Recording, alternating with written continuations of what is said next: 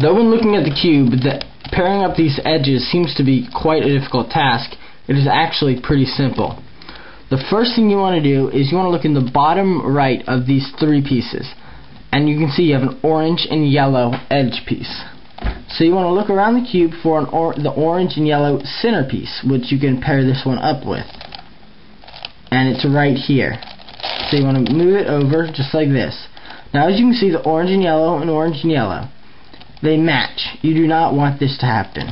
So what you want to do is remove this out so that you can just do that, and it will allow these to be opposite so that when they pair up, they match. Next, you want to look at this piece. As you can see, it's the red and green, and it is getting knocked out.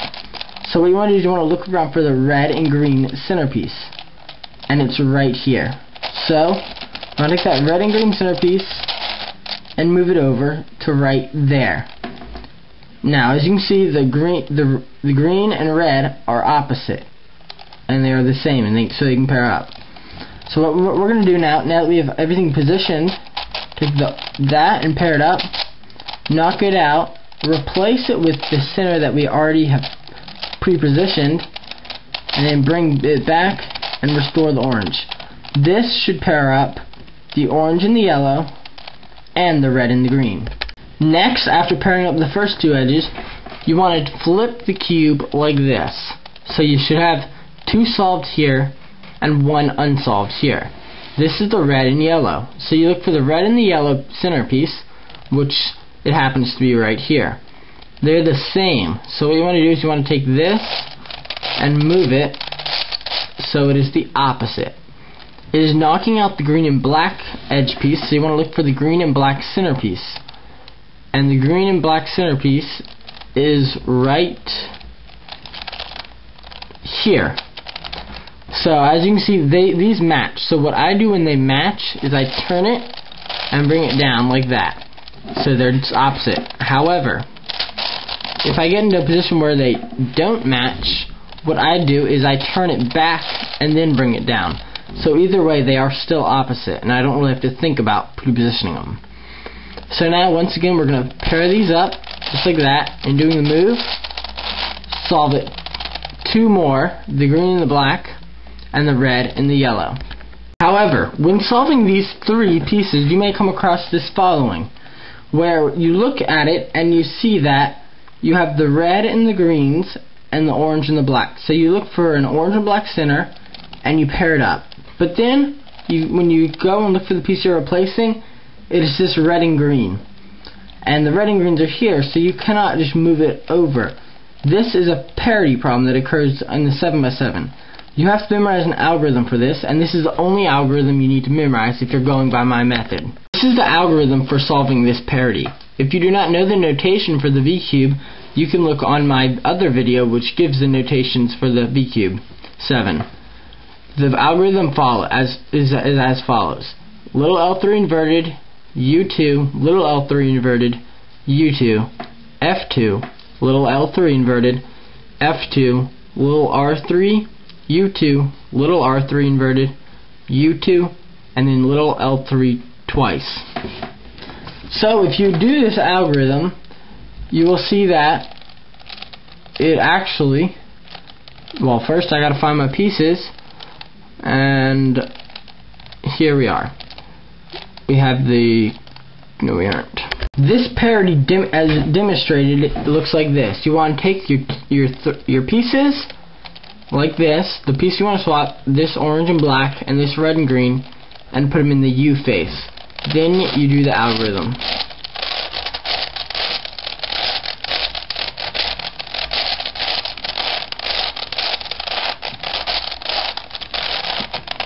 And as you can see, the red and green swap places with the orange and black. Another parity that you may come across is when you have an orange and black solved and the blue and orange. So you go to pair it up with the blue and orange, but however, when you go to replace it, it replaces the blue and orange, which is right there. And then you also have the orange and black right there. When this occurs, all you do is you take the two that is solved right here, and you put them in the bottom left hand corner. Then you rotate it so they're both in the up face, and you do the algorithm.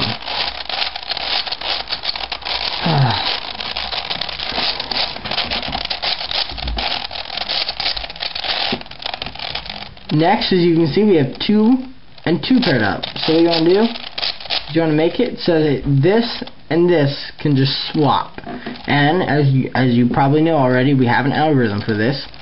It's this one. So really, for that parity for the parity I'm showing you right now, all you have to do is just do the algorithm just twice.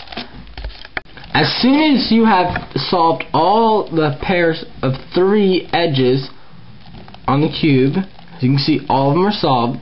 You want to move on and pair the outer edges with the 3 that you have paired up now. Solving these is exactly the same as solving the first 3. What you do is you have the orange and black here, so you look for the orange and black pairs. And looking around the cube, they're back here. So you put them up, and they're the same, which you don't want. You want them opposite. Now you have the orange and blue, so you look for the orange and blue, which is right here. And once again, you want it opposite.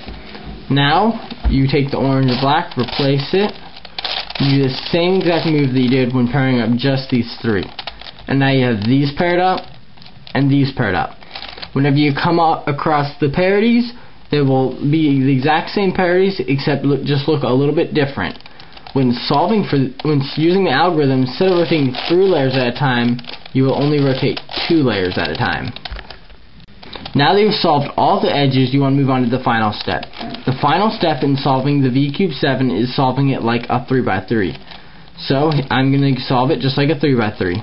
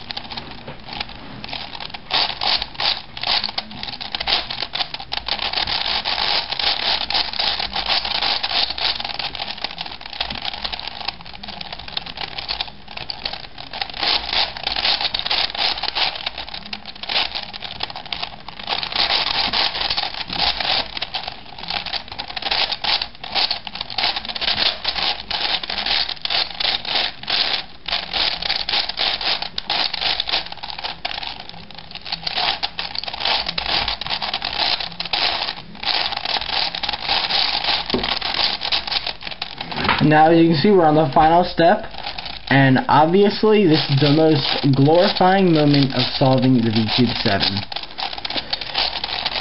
You can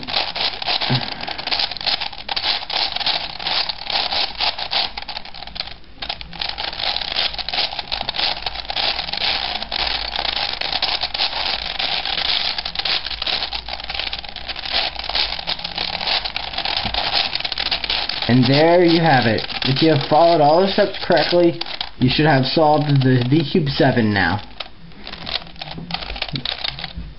Thank you for watching, and please comment and subscribe on my videos.